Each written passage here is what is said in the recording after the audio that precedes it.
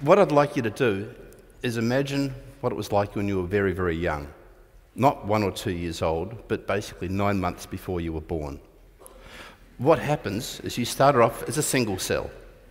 All your genetic material came from mum and dad. They passed on 2 sets of chromosomes.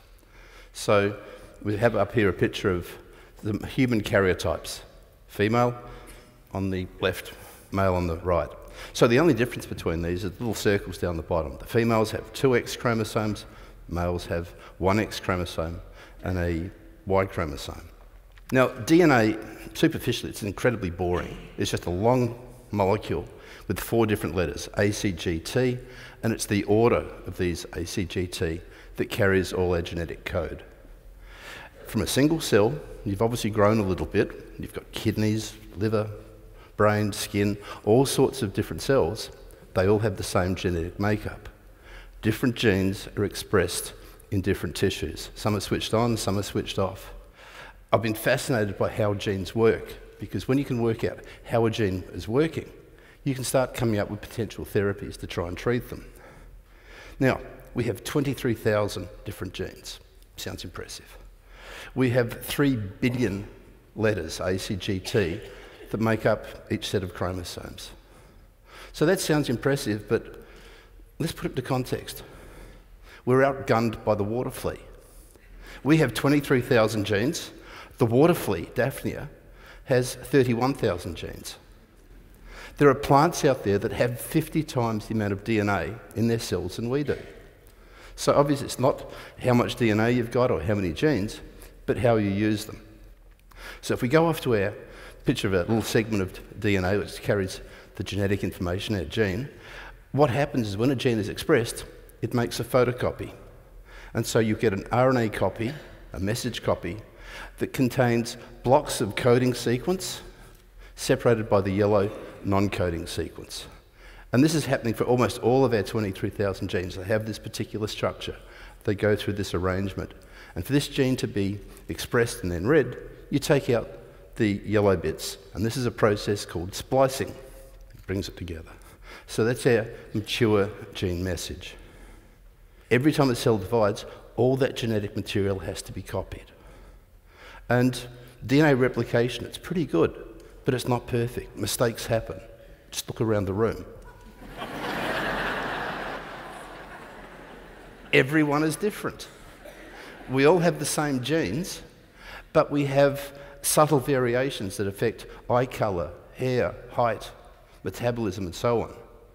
And a lot of the DNA changes won't make any difference.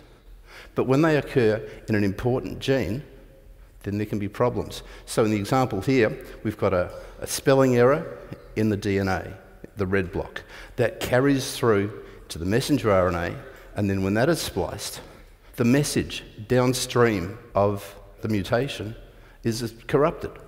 So it's like reading a book. You've got a massive book of instructions, you're halfway through it, and it says, stop reading. The rest of the message might be there, but you're not allowed to read beyond that point.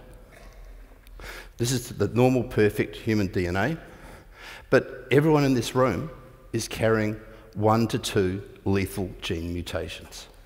What I mean lethal, either incompatible with life, or it's going to result in a severe disease. It's quite scary. The examples here, we've got the little red lightning bolts showing where particular mutations could occur. But you'll see that you have a defective copy in one chromosome, but the other parent has given a copy that is working. So this is why you're here. And on the X chromosome, women have 2 copies, so they can carry a defective copy of a gene, and there's a backup copy. However, if a boy inherits a defective gene on the X chromosome, there's no backup copy, and this leads to what's called an X-linked recessive disease.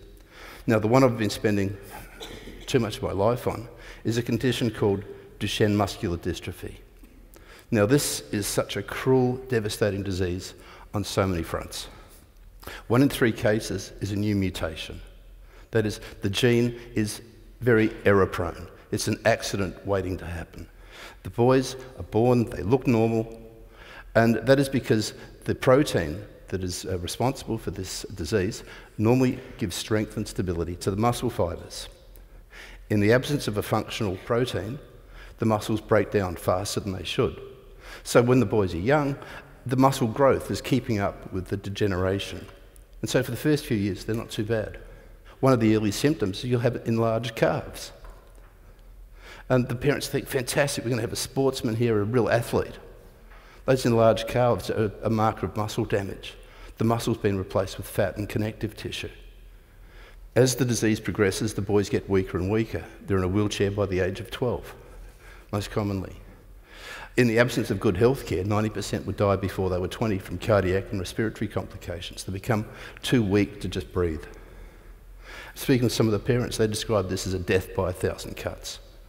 The gene was identified in 1986, and there were confident claims that gene therapy, replacing the gene, could work.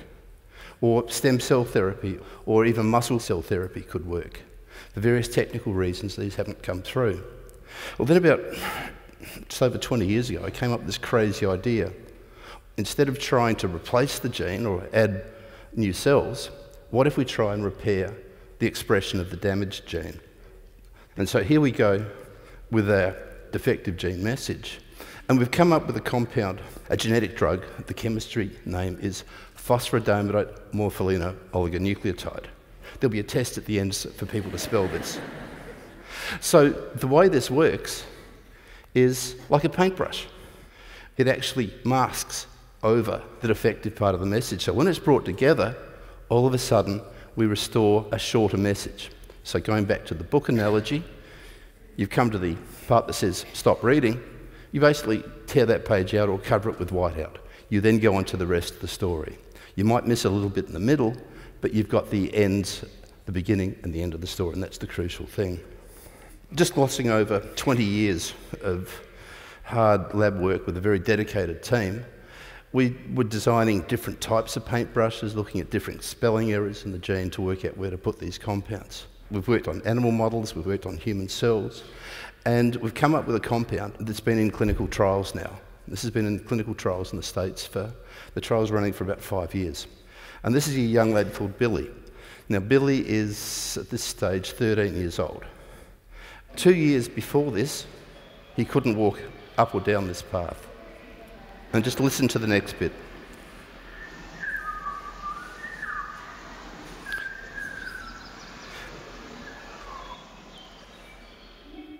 He's walking uphill and whistling. So his breathing is stabilised. Last year he actually finished the Pittsburgh Children's Marathon. He was 14 years old.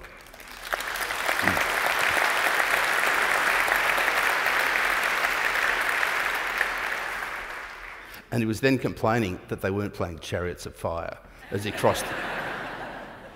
I mean, he's 15 going on 40, but he's an amazing kid. Now, for this drug to go to other boys, we had to have approval from the Food and Drug Administration of the US FDA. And I'm delighted, relieved, ecstatic, numb that less than a month ago approval was given.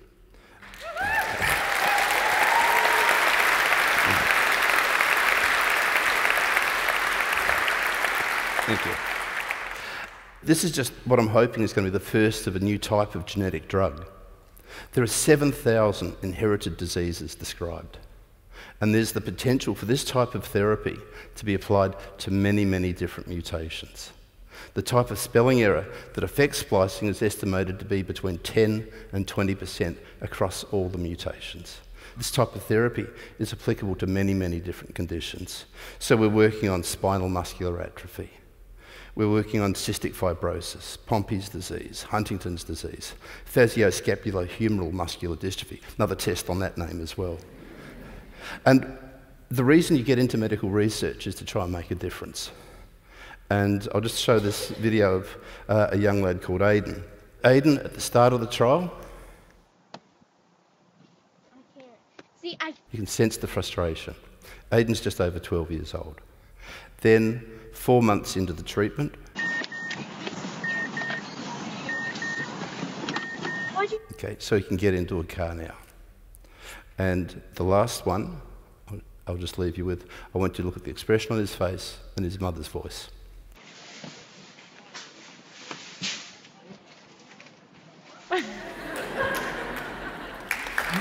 Thank you very much.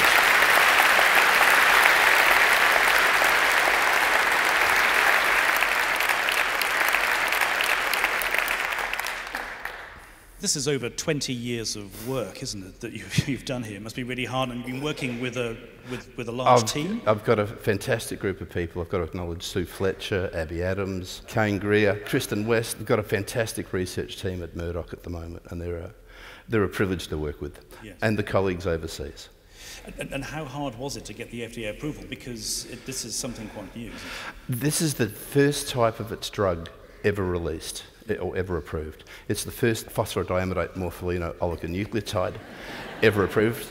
It's the first dystrophin-restoring drug that has shown an unequivocal increase in the missing protein after treatment. It's the first splice-switching compound that I'm aware of that has been approved. This is a specific compound that's been approved. I don't want to overstate it here, but are we talking about, a new type of medicine? I would like to think that this has enormous applications in so many different conditions. From the size of this room, we would have, I'm guessing, 50 to 60 people who are carriers of the cystic fibrosis defect gene. There will be 40 people in here at least who are missing the spinal muscular atrophy gene, SMN1. This is going to become, hopefully, a personalised treatment. The thing is, we've got a huge genome, spelling errors at different parts. What our goal is to come up with the paintbrushes that will sort of fix the different parts. So this is hopefully going to be a new type of personalised medicine. That's extraordinary. Congratulations to you and the team, Steve. Thank you very much for your work. Professor Steve Wilton.